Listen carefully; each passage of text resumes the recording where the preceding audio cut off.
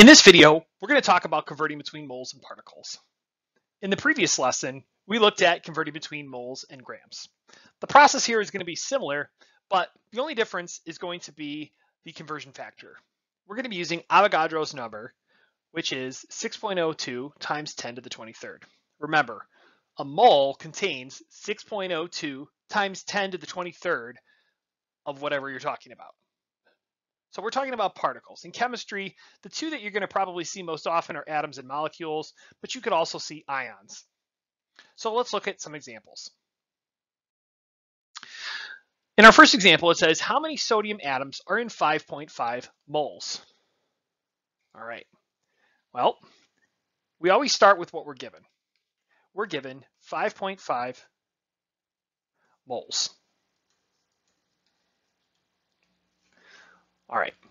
Now, we want to know how many atoms we have. So we're going to convert this from moles to atoms. So in 1 mole, we have 6.02 times 10 to the 23rd atoms.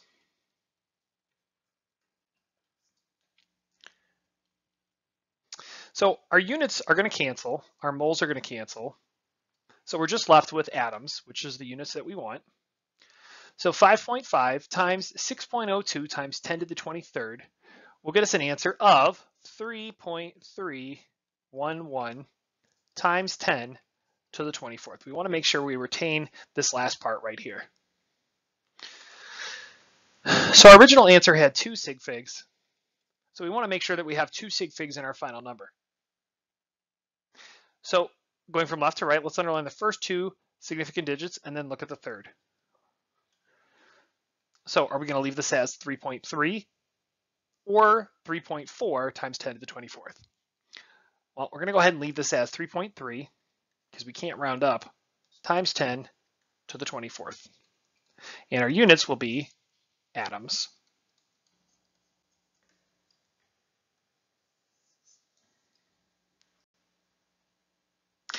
All right, so pretty much the same thing. We just want to make sure that we're using the conversion factor, Avogadro's number, 6.02 times 10 to the 23rd. Anytime we're converting between moles and particles. All right, here's another example. How many molecules are in 7.27 moles of sodium chloride? Always start with what we're given. 7.27 moles. And for every 1 mole, we have 6.02 times 10 to the 23rd atoms. But wait a minute. The question is not asking us about atoms. Is it asking us about particles? Is it the same number? Absolutely. So instead of it being atoms, it's going to be molecules this time.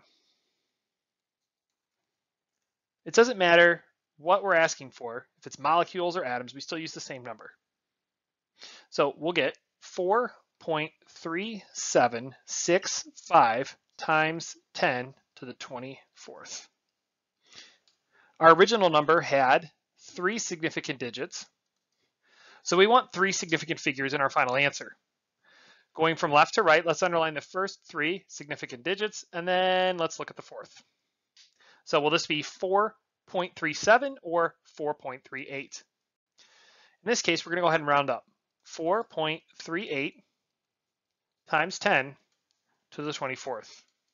So our moles canceled, and the units that we're going to have are going to be molecules.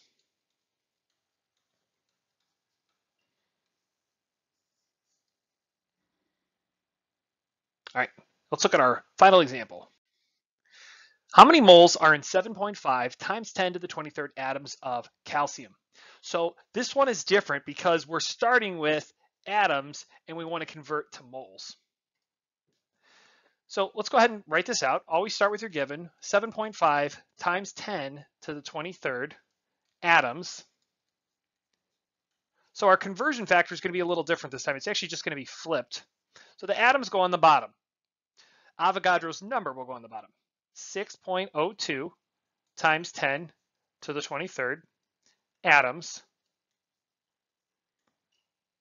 in 1 mole. When you enter this on your calculator, be careful. Make sure you're using parentheses.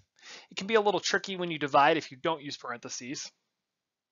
So my final answer will be 1.245847. Our original answer, be careful here, only had 2 significant figures. So going from left to right, we underline the first 2 significant digits and look at the third. So we are going to leave this as 1.2 moles.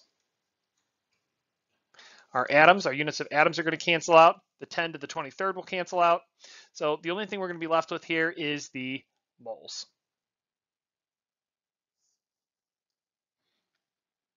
All right.